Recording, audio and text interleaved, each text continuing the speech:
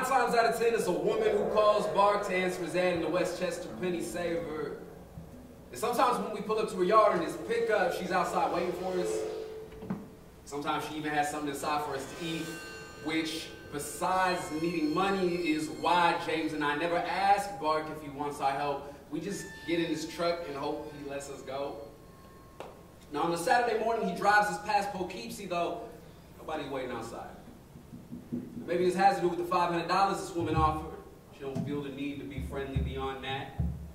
Or maybe she's with the junk that needs to be hauled. But anyway, Bark pulls off the country road into her driveway, which drops through an uncut lawn to her shabby yellow house, and we all get out. Bark headed to knock on the front door. Hey, I hear from the left-hand side of the house. I turn, but I don't see nobody. Down here, the voice calls, and there, crouched near an open crawl space hole, is a woman about as dark as me, maybe 5 years older. Over here, Bark, I shout. Bark makes his way down the porch, then over to her. James and I lagging behind to let her know he's a boss. I took care of the rest myself, she says.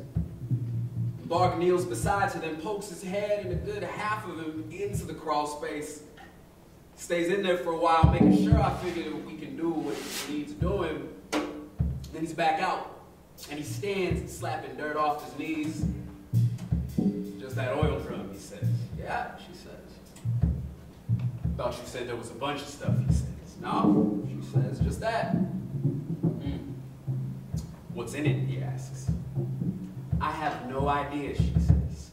But she's scratching her arm, and she keeps scratching it. If she's not flat out lying, she's more than a little bit nervous. Because the thing is, Bark says, I can't just take a drum like that to a dump without them asking what's inside. Then don't take it to a dump, she says. Just, you know, get rid of it. Bark grabs his unshaven jaw, considering. Probably he's stumped by why his sisters living this far upstate. Plus, it don't make much sense that any woman living in a house this shabby can have $500, let alone give it to us to haul off a drum with nothing bad in it. It crosses my mind this woman loves some guy who's giving her $500 to get rid of the drum, some dude, maybe a white one, that she loves and cheated with, and that inside the drum is this man's wife. But all kinds of things are crossing my mind, including I could use 500 divided by 3. How about 1,000, she says. Now here's where all of us, including her, gaze off the uncut lawn, the dandelions and the weeds in it, some of them pretty enough to call flowers. We all gaze our separate ways for a long time, letting whatever truths of what's going on sink into us while we play as if it isn't. And I feel my guts work their way higher towards my lungs, threatening to stay there if Bark agrees. There's a lot I can do with my share of 1,000. Especially since I'm used to walking away from these jobs with pity and boats. I could eat more than apples and white bread and ham. I could start saving for a truck of my own to haul things for pay myself. Then, to the woman, Bark asked, in cash. As soon as that drum's in your truck, she says. Bark glances at James, who nods. Drake, Bark asks me. And I know he's working me over with his eyes, using them to try not to convince me in there. I don't care either way, man. But what I'm watching is the woman's feet, which are the tiniest bit pigeon-toed. And they're also perfectly still, which could mean she's no longer nervous, but my eyes, I know, are avoiding her fingers and her arms. And still, the sight of those pigeon-toed feet coax me to trust her. I could stay loyal to a woman who stands like that.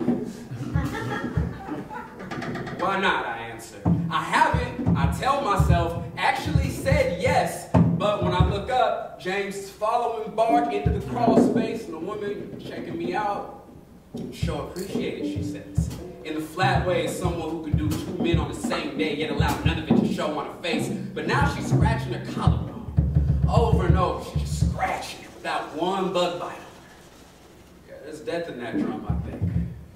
But with her pigeon-toed feet aimed at me, I fall even more in love.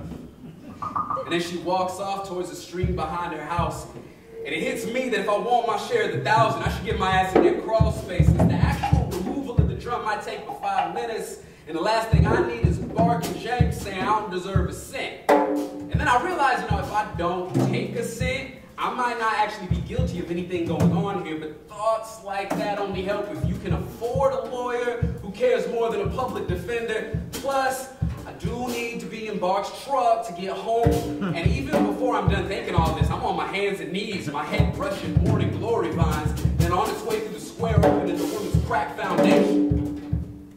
It's quieter in there. It stinks. James and Bark are on their bellies, snaking their way over damp dirt and rocks towards the drum, which lies on its side in the far corner. And with 1,000 in mind, I work myself toward them. I'm trying to get a hand on the drum when they do, but Bark yells, "Yo, we got it, Trey."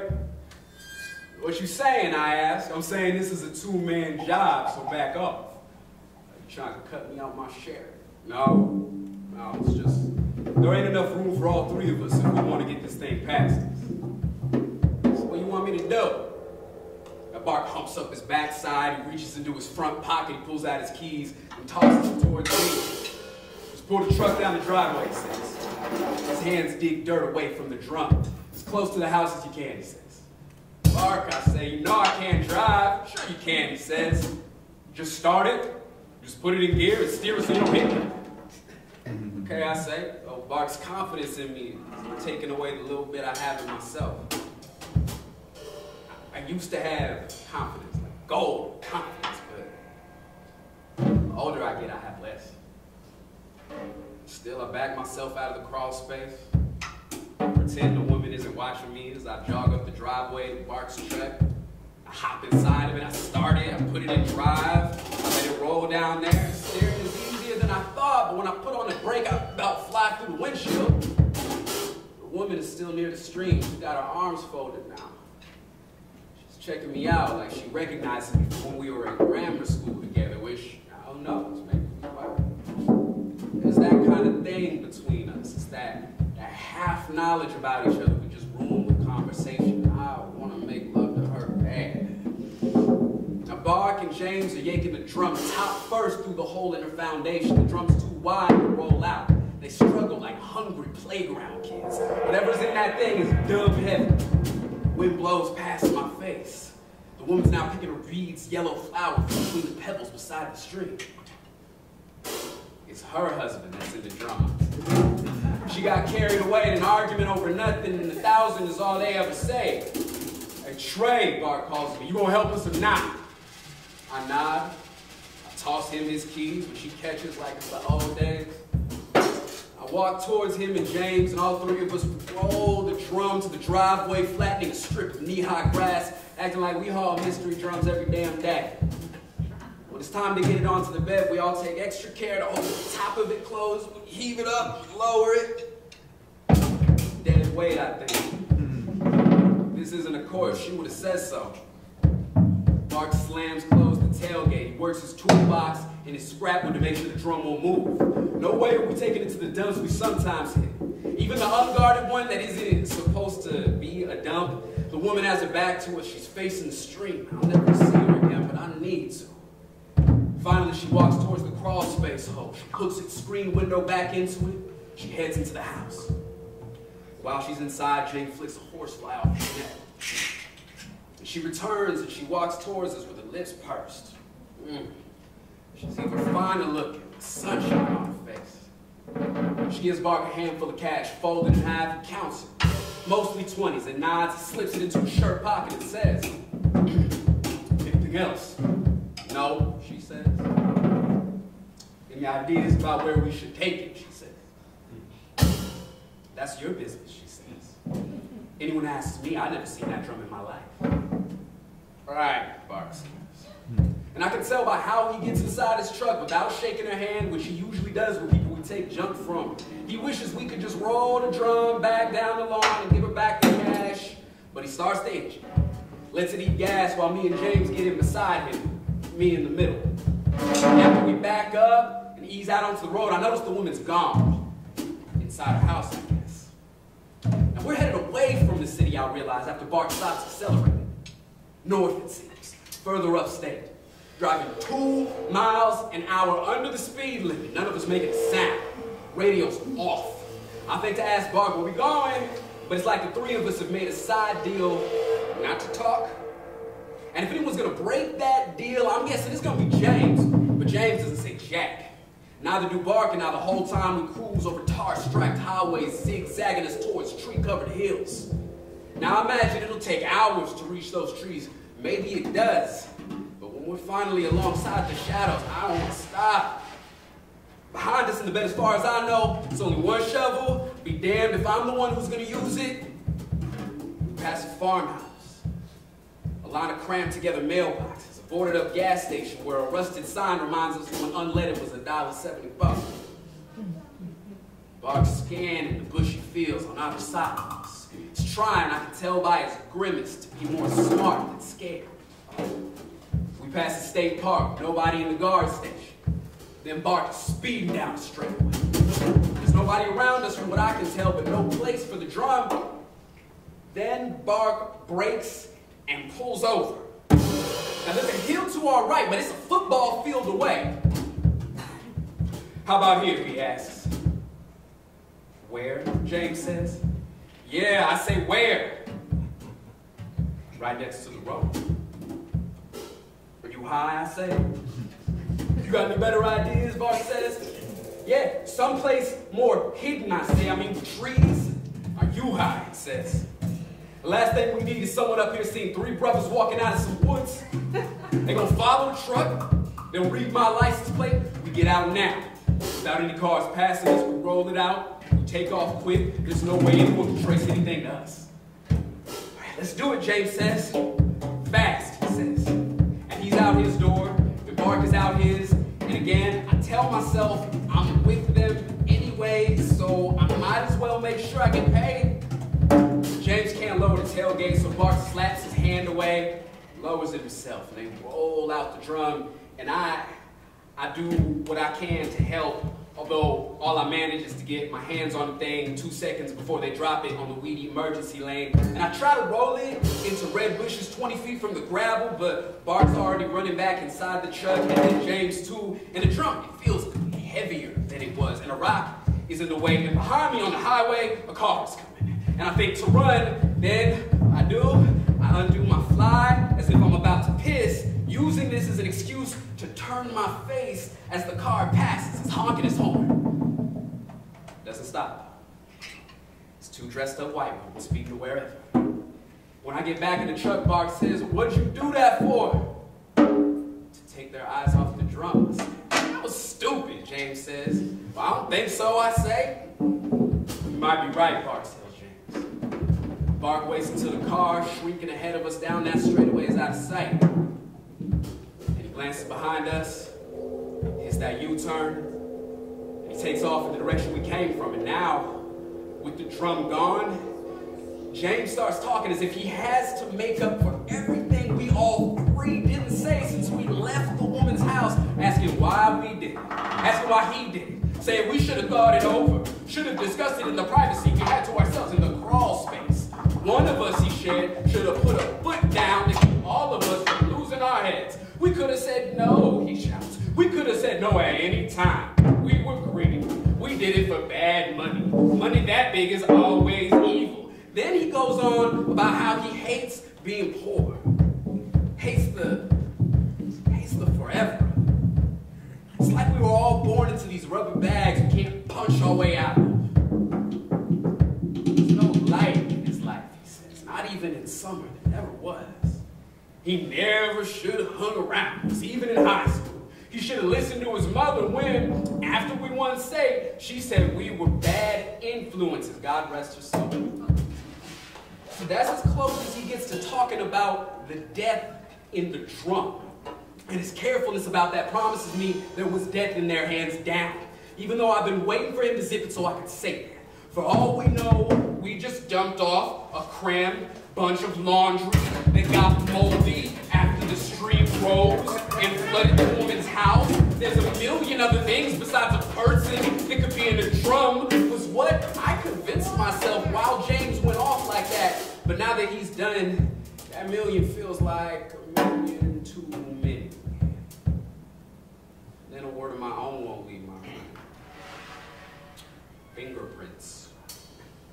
Bark turns on the radio, presses scan, but it keeps coming back to the station that plays light songs for white folks.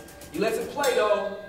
The news comes on and I listen, expecting the dude to report a dead body found in a drum, even though I know that's impossible so soon. After the news ends, Bark snaps off the radio, and I imagine he's thinking the same thing I am. For the rest of our lives, we won't, but we'll want to hear any news on any radio or watch it on TV. And I don't need to ask him if this thought's on his mind right now, because a glance from him as we roll towards the city, it tells me. That's how it was in both our championship seasons. All he and I needed was eye contact. It's all I needed to know if I should lob the ball down to him, or fake away, come back with the bounce pass, pull up with the jumper he was getting set to rebound. We'd never say a word, never even nod. We were tight like that. And I was still tight, but I don't like where our tightness is taking us. And James never had that unspoken vibe with us. In fact, he was always yakking at us, and everybody on the court, refs included, even the families in the stands. I used to think this was because he had the least talent of our starting five, but anyway, since then he's used talk as a weapon in just about every situation he finds himself in, keeping the threat of it to himself at times, and letting the world have it when he's backed into a corner. And in a way it was good he talked so much when we played ball, it hid that eye contact Bark and I used, but now he just sits. What makes me worry even more is that it's Bark who finally speaks up. Worse, what he says. I say we go to Mississippi. Mississippi, I say. We ditch the truck in Virginia or something, take a bus the rest of the way, we start all over down there. Hang on, man. I say, for one thing, where will we stay? We're gonna rent, like we do now, with $1,000. It's not like anything's keeping us in New York, he says. None of us has a woman. None of us has a job other than to haul junk. And maybe this never crossed your mind, Trey, but you can haul junk for cash just about anything. But we're gonna go through the 1,000 like that, James says, with a snap of his fingers. We got gas to buy, bus tickets, food, and you don't just walk into a new town and start living in an apartment and all without a good pile of cash.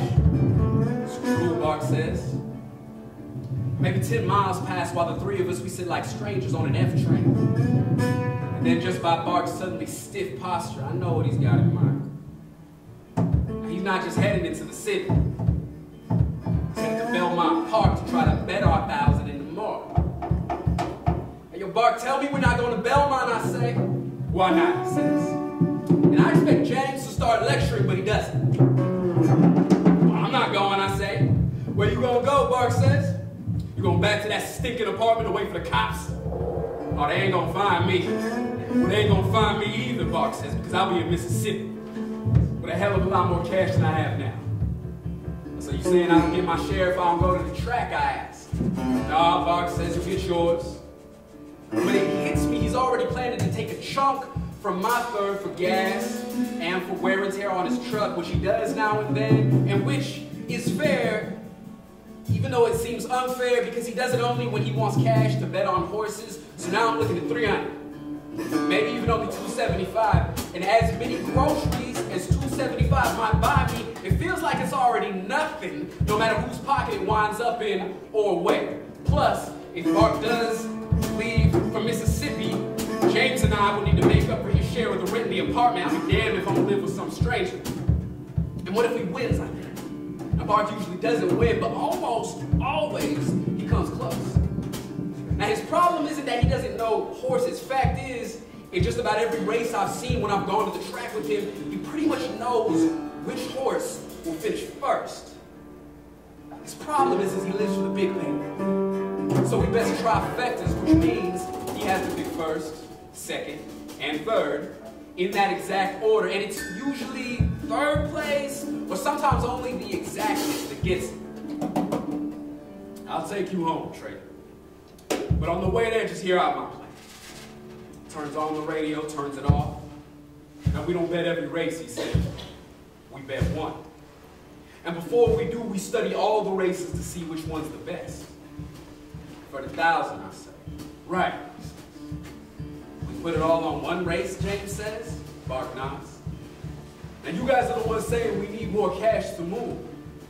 You got any ideas about how we can make a pile in a hurry? I mean, legally? Now here's where I most wish James would go off on another yak about all sorts of money-making ideas that never entered my mind. But again, he keeps still. And all I can think about when it comes to big, fast money is what would have happened if I hadn't messed up my knee in the semifinals the first year we won state. Yeah, we won state anyway.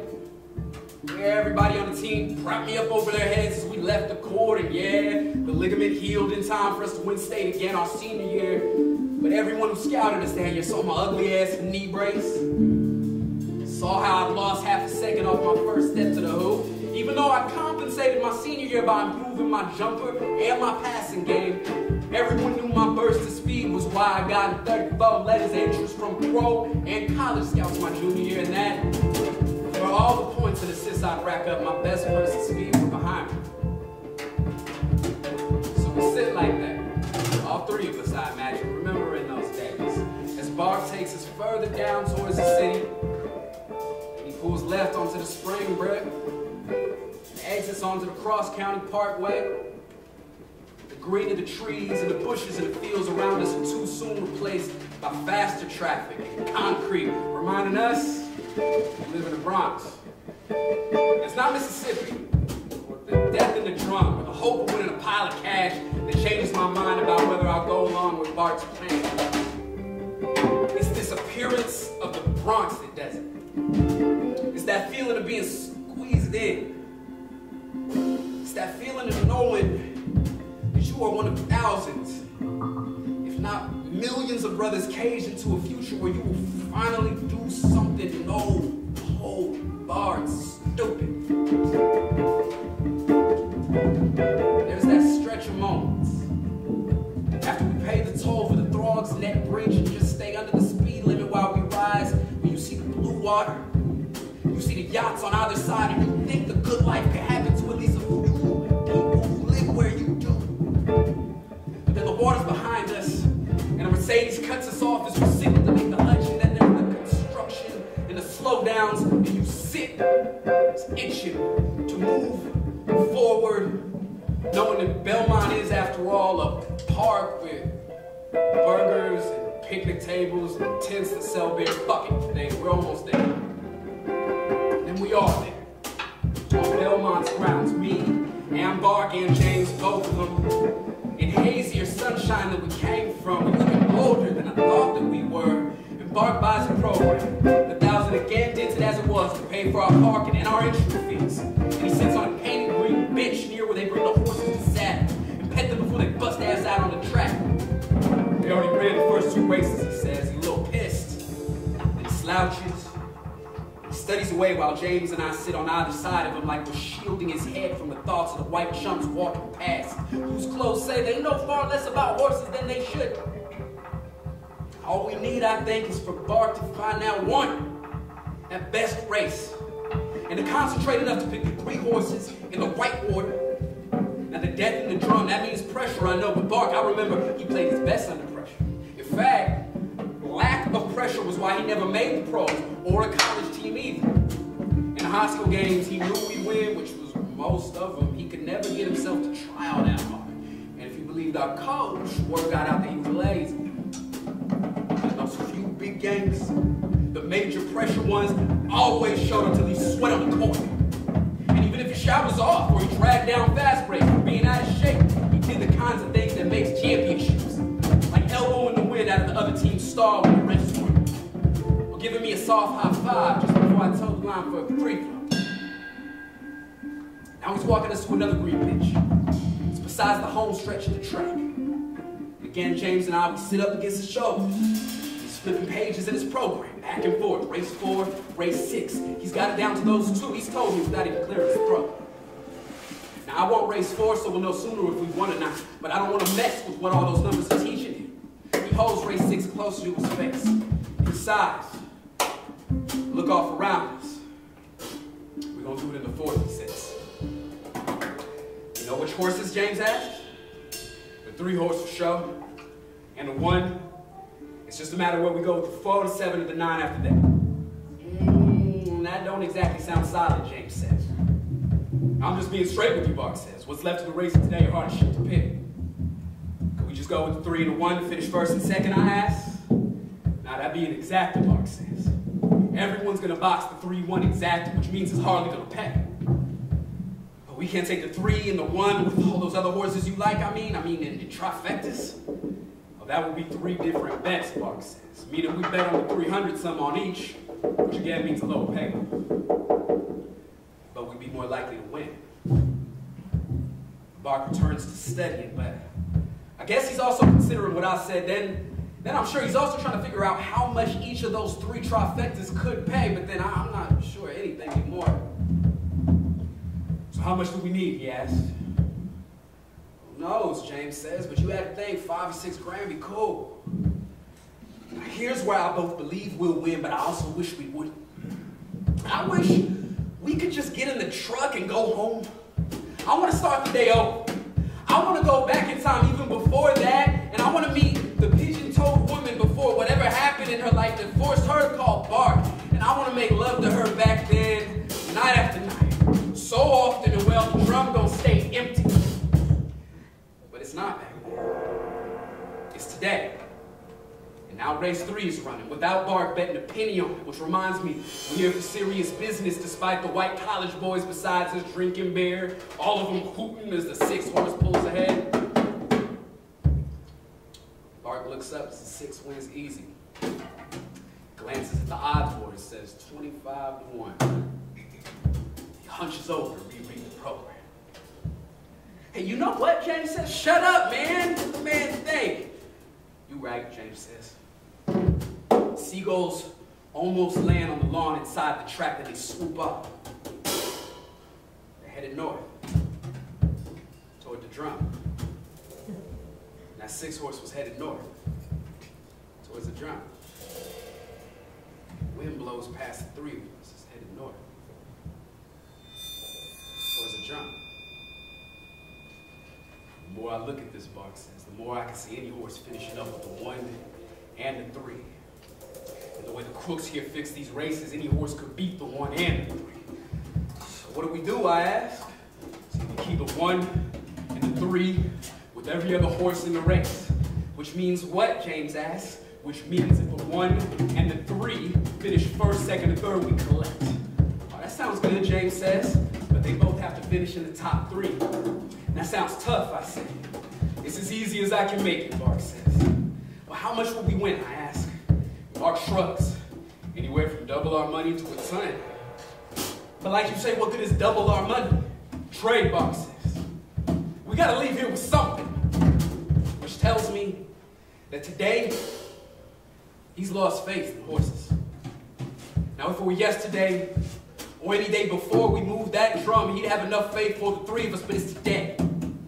It don't matter, he got more cash in his pocket than he's ever had at the track. Today is today. It's today, and we all 3 see it. The horses walk onto the track, a jockey on each. And then Bark stands and says, let's do it. James and I follow him under the grandstand to the betting windows where we wait in a short but slow line. Finally, Bark leans in close to our teller, the old white lady. And he talks so quietly that she needs to lean in too. Then he pulls out the cash, and he hands it over for a ticket he reads even after his feet begin to shuffle off. Gentlemen, Taylor shouts, your change? She's holding 320s. James jogs back to her, and he takes them, he gives 1 apiece, me and Bark, and he stuffs the 3rd in his pocket. And as we walk back out towards the home stretch, it hits me.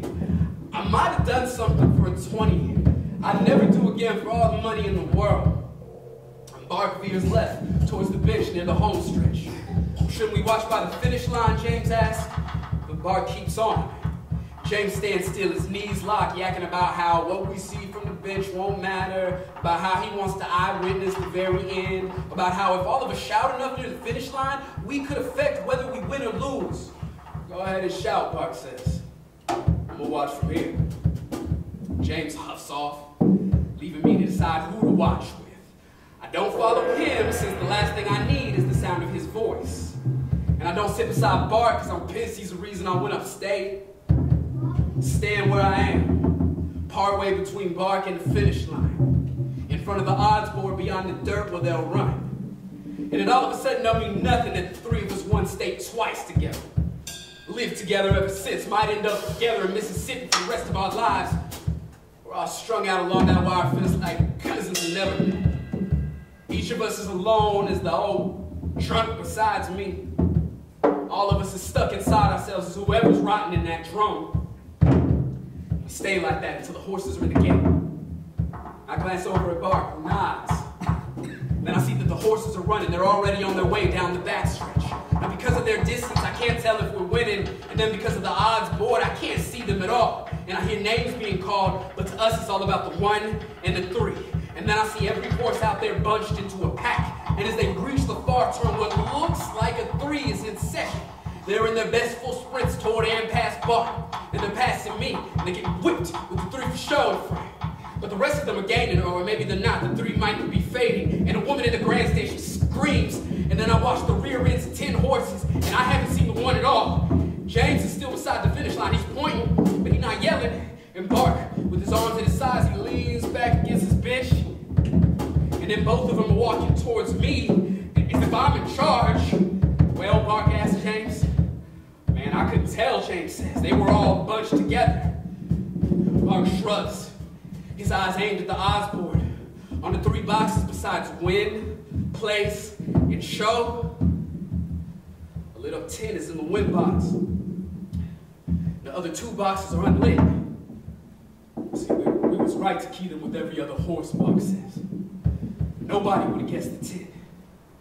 Which means a big payoff, I asked. Bark nods. Yeah, if we win. Then, in the place box, I see the lit up number 1. All right, here we go, James says. And the whole board goes dark, blinks twice, then lights up. But the 10 is still up over the 1. The show box is still empty. Hey, the 3 was towards the front. I say, wasn't it? Well, it was when they passed me, Bark says, and it was supposed to stay up there. Now, he won't look at James, so I do. Well, James, I say, did the 3 hold on? It might have, he said, but I'm telling you, bro, from where I was standing, I really couldn't see. Son of a bitch, Mark says. And I looked at the board, where a clearest drawn number is now in the show box. Hey, it's not official, Mark says. And when it is, you gotta pretend like it isn't, because the last thing we need is somebody following us out to the parking lot. All right, let's get in line, I say. Let's get our cash, let's get up out of here. And just chill, Mark says. But then he's heading back into the grandstand, and James and I, we follow. James says the 3 held on, man. And he grabs my wrist. I'm like, yeah, I said, hey, we did it. We did it.